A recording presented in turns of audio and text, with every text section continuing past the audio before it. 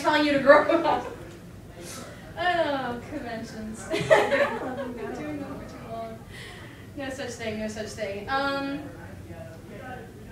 This was one that we saw at MomoCon, and it's so unfortunate because, you know, as cosplayers, we put so much effort into our costumes and into our props, and this guy at MomoCon did not, instead of going to the other side of the food court and walking around, he pushed past a group that was getting their photo taken, knocked the Sailor Moon's prop off the table, and the prop broke.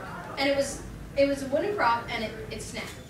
And the girl was in tears. The guy didn't stop, he didn't apologize, but what he did, he picked it back up and he ran off. And I almost went out, I was mad. I was very angry. I was like, really? You didn't even apologize? Like, you put it back and you ran? Come on.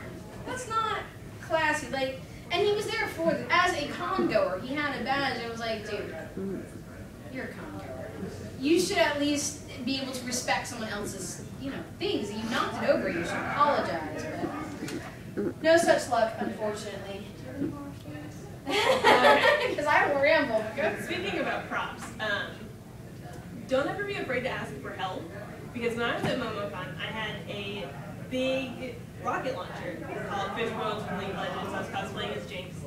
And if you went to MomoCon, you know that you had to go in this little hallway bridge.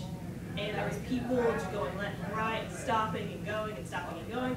Well, I had this thing above my head, standing there just kind of like this, and everybody's moving and then they stop. And the guy behind me is probably like 6'5", so I hit him in the head with this thing.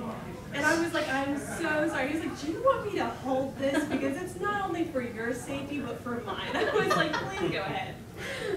I actually saw that happen. That was at MomoCon.